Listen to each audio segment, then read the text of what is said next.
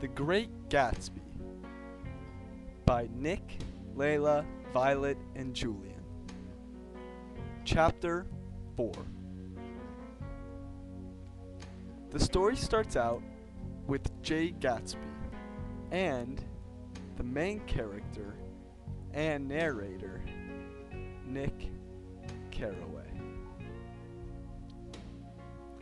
Gatsby calls up Nick and asks him to go down to the city to grab some lunch. Nick agrees to go get lunch with Gatsby. So, chapter 4 is actually a story told by Nick, meaning that it is not in the present. Gatsby and Nick jump in Gatsby's car and head down to the city for lunch.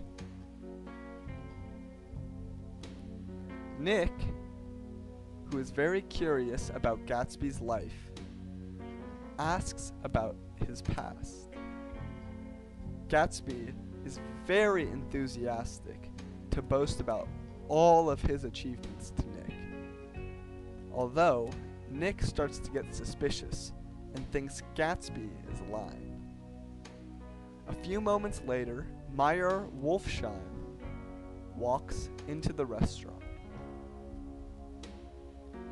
Gatsby reminds Nick that Meyer actually fixed the World Series in 1919. After greeting and talking to Meyer for a while, Nick begins to think that Meyer is a shady character.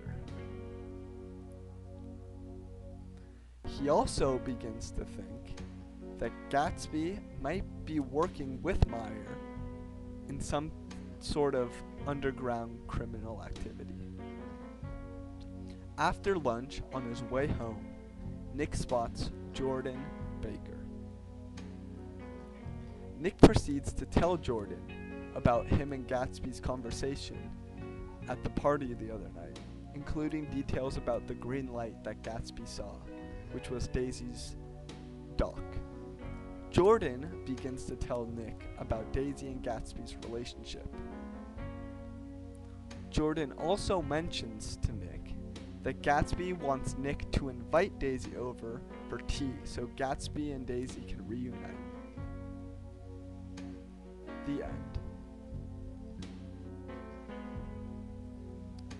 Thank you for watching.